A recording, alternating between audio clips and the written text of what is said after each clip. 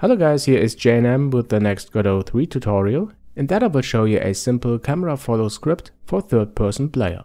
So let's continue where we stopped. We can move around now this low poly character. And we also added rotations.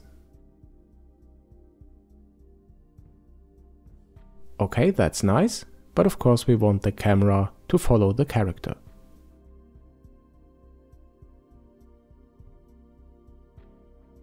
We already have a camera in the scene, which is imported from the Blender file, but we're going to add a new one to the character, which is a scene as well.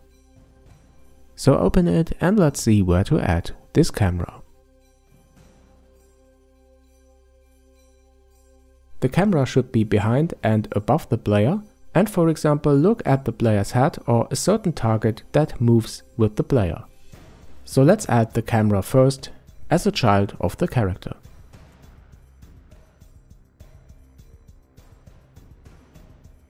Okay, and then I'm going to add a new spatial node also as child of the character and call this target.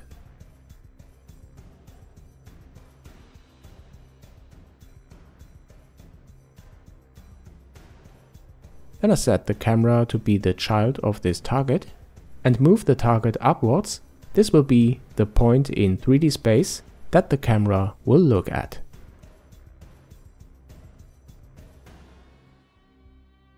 Then I move the camera to a position like here, rotate it 180 degrees. Then rotate it a bit forward. This is also known as the pitch of the camera. And then I press the preview button just to get an impression on how it will look like in the end. Alright, we are finished with the basic setup and now we can go ahead and attach a new script to the camera. I'm going to call this camera follow and then let's write the code. First I add two member variables, one for the distance of the camera to the player and one for the height. Both are defined as export so that they can be modified outside the script.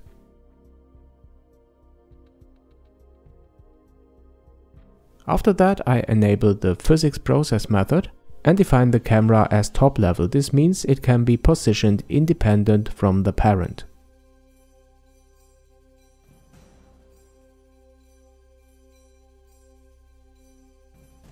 Now in the method physics process I get the origins of the target node and the camera node, and I also define the up vector that we will need later on for calculating the rotation angle of the camera. Okay, now when I subtract the target origin from the camera origin, I get the offset as a vector.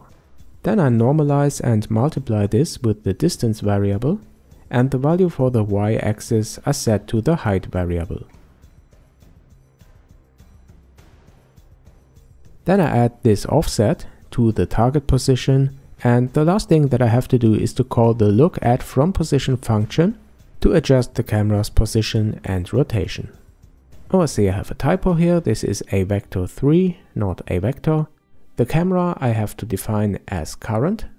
And in the character script I also have to do some modifications. The camera here I have to get from the target camera node. This is the new camera that we added to the character scene. And I also have to get this node in the physics process method and not only once in the ready method, because the position of the camera is changing when the character moves. Okay, so let's start the game. And the camera should follow the player now when I move him around. You see this works. This is a very simple camera follow script, but I think it's a good starting point for understanding the basics, and in a future tutorial I will add new features. So guys, I hope you find this interesting and useful, and if you do, please don't forget to like and subscribe, and think about supporting me on my Patreon, cause creating these tutorials is a lot of fun, but also a lot of work. So help this channel grow with your support. Thanks for watching guys, and see you soon on JNM.